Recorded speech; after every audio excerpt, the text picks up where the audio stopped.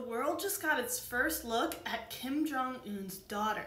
This girl here is believed to be Kim Joo-ae, the North Korean leader's second child, born around 2013. The details are a bit fuzzy. Besides her existence, no other details about her have been confirmed. She was seen holding her father's hand at the launch of a new ballistic missile, with state media reporting Kim was with his beloved daughter. Now, while this may seem small, it's actually a pretty big deal. It's almost unheard of for a North Korean leader to show one of their children in public before they're old enough to assume a role in government. Some experts say her appearance is a sign that Kim's emboldened or defiant, while others speculate it could give a hint to succession plans.